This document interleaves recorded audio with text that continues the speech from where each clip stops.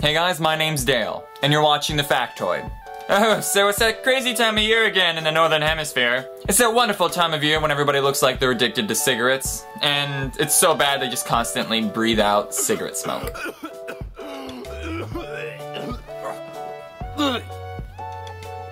That was worth it.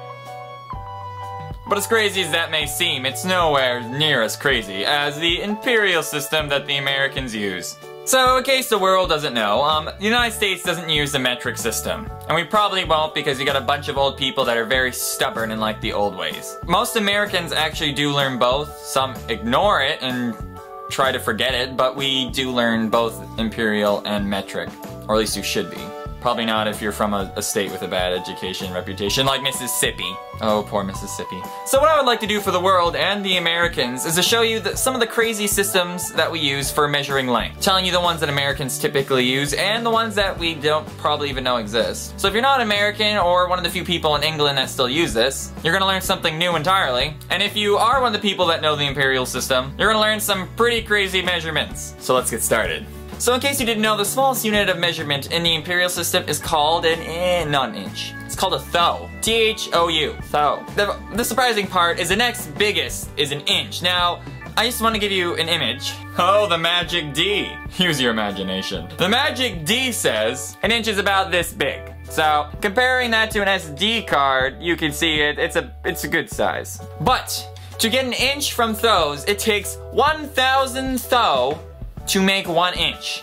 That is 0.025 centimeters. 0.025 centimeters. That's a centimeter, my friends. It is 0.025 of that. What are you doing? Measuring like the width of hair? What? Unless that's probably what it means. That's the only logical explanation I can think of, being that everything in here has some type of weird connection to the real world. But I'm not gonna get into those because it's weird.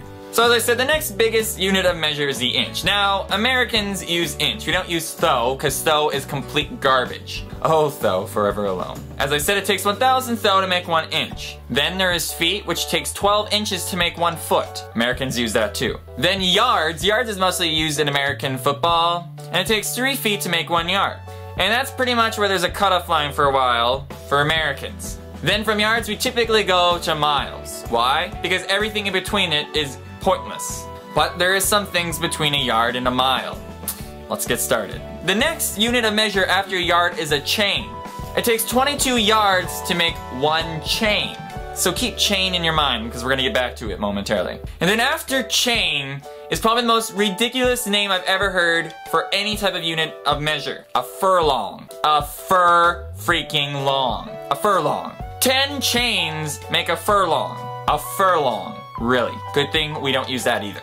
It then takes 8 furlongs to make 1 mile. So Americans use miles, and then that's about it. So we use inches, feet, yards, miles, and then centimeters and millimeters. But it doesn't stop there. There is one unit of measure bigger than a mile, and that is the league.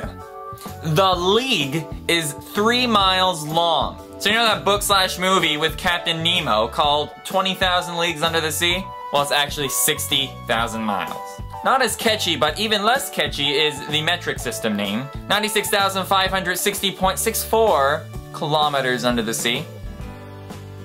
Oh, but the best of them all is 480,000 furlongs under the sea. That is a correct calculation. Oh, the furlong. If you want to troll the police, you can be like, "Sir, do you know how fast you were going? Sir, do you know you've been going 60 miles per hour? Actually, sir, I've been going 20 leagues per hour. Thank you. Sir, you better not be using that funky talk with me." Gets them every time. You sicken me, sir. A gift for all of my American friends, though, and anybody who understands how big an acre is. Acres are pretty much what we use in America to measure a plot of land. An acre is 1 furlong times 1 chain. But I'll leave you guys with that.